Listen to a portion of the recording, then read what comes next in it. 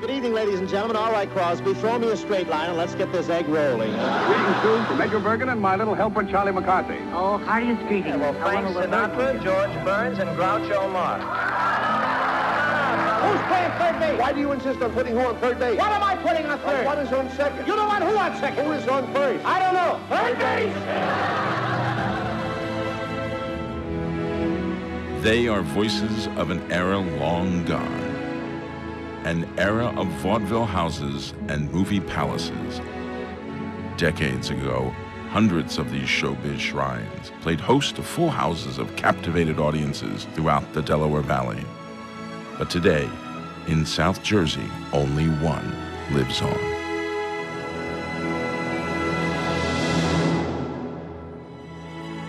Built in 1926, the Broadway Theater of Pitman was a place where every night patrons were whisked away to another world.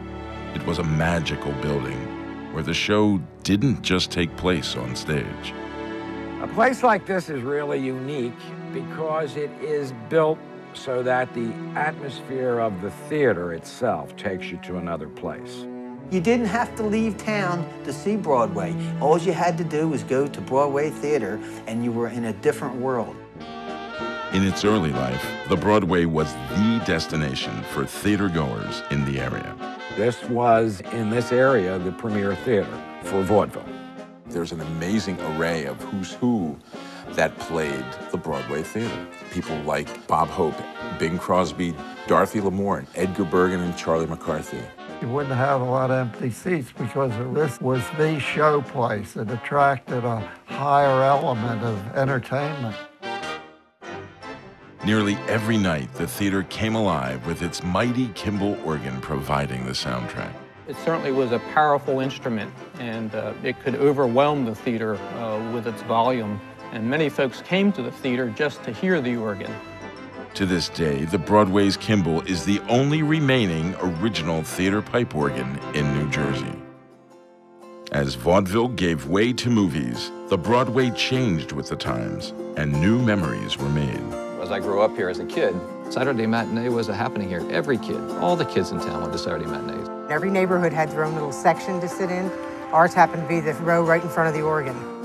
And I can recall that my grandfather, when it got too wild and crazy in the theater, would stand up on a seat and pretty much just go, "Quiet!" And suddenly the whole theater would be completely hushed.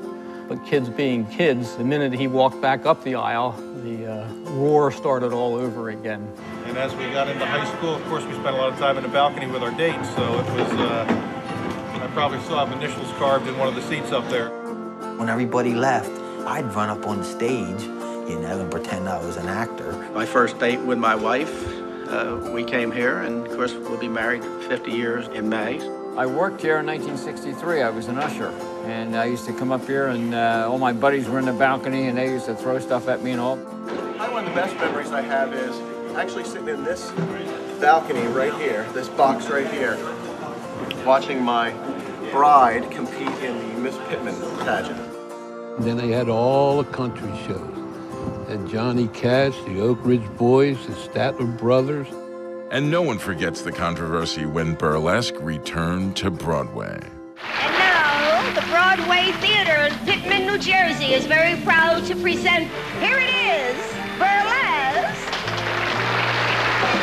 Here you are, Your Honor. You heard it with your own ears. She admits that she's guilty. Now I insist, I demand that you try her. What a wonderful idea. But after years of struggling to survive, the bright lights on the Broadway marquee looked as if they would go out for good in 2005. The lights of the theater dimming almost seemed to dim the whole town.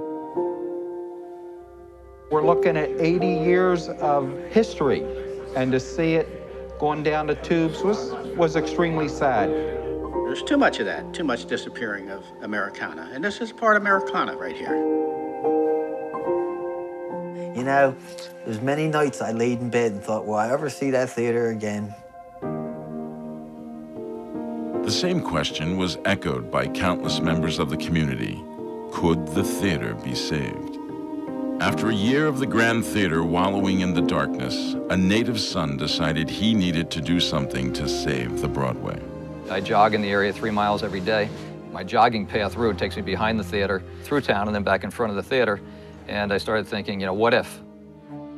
Peter came to me a few months ago and said a theater was in need of salvation. So him and I put together a proposal, went to auction one day, and we bought the theater. I thought it was wonderful, exciting. He was in this, 100%. We bought it, we have to do it. We have to do it for the town. The excitement of purchasing the theater quickly gave way to the reality of the task at hand. So the first day I walked in, I'm like, this place has great potential. And I fell in love with the place.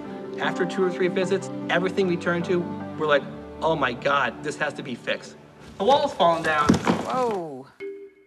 But the Broadway Theater of Pitman is located in a town of volunteers, and Pitmanites made sure that one of their own had plenty of help returning the 80-year-old theater to its glory. Their mission began one day in late April. I want to thank everybody for coming out. This is the biggest crowd we've had in the theater in a long, long time.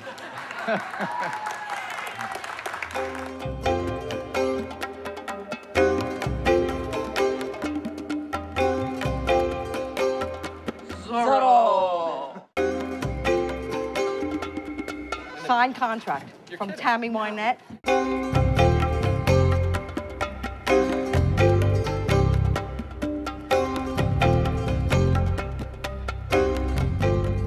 You know what this is? This is our locking system for the doors.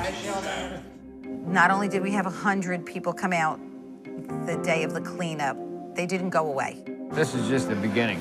This is the dirty work. And now all the hard work starts now. For over 6 months, countless numbers of workers and volunteers have tirelessly given of themselves to restore the Broadway Theater of Pitman. For many involved, it has been a labor of love. Just being involved in the project of the revitalization of it is, you know, it's enough to give you chills. Even just right now, thinking about it, it's a dream come true for me. Everyone putting forth even a small amount of effort is bringing this dream to a reality. We have a list of over 150 volunteers, and we've called them, and it's been just an outpouring. And they just can't wait. They just can't wait for this to open. In August, those dreams came one step closer to becoming a reality, as for the first time in over a year, the neon lights shone bright on Broadway.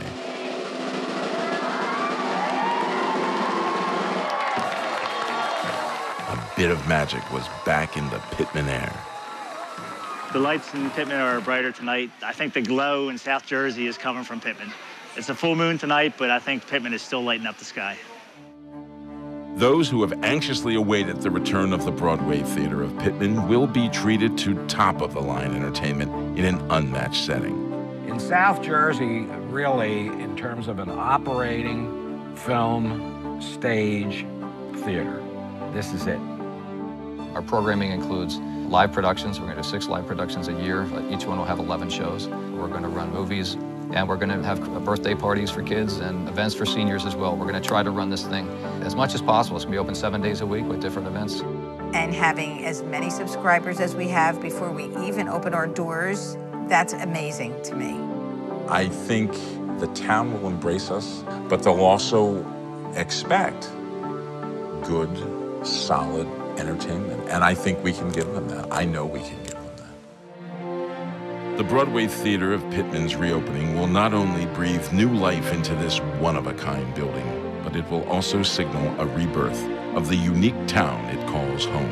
Pitman has a lot to offer. It's a great little town with a lot of ambiance that, you know, you don't see in a lot of small towns.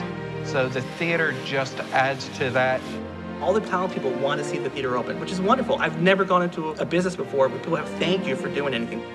But I haven't seen anything in the 30 years I've been here that has been discussed, looked forward to as the revitalization of the theater. This is going to be the focal point of our town. This is going to help make Pitman a destination for people coming in. What I'd like to see is this open and we get a couple hundred people in here every night and on the weekends and people coming and going and frequenting the shops in town and bring this town back to life.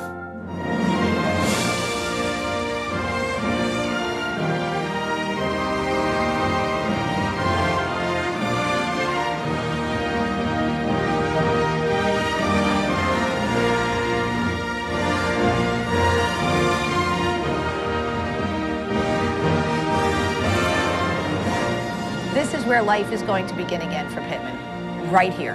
It's right in the Broadway Theater.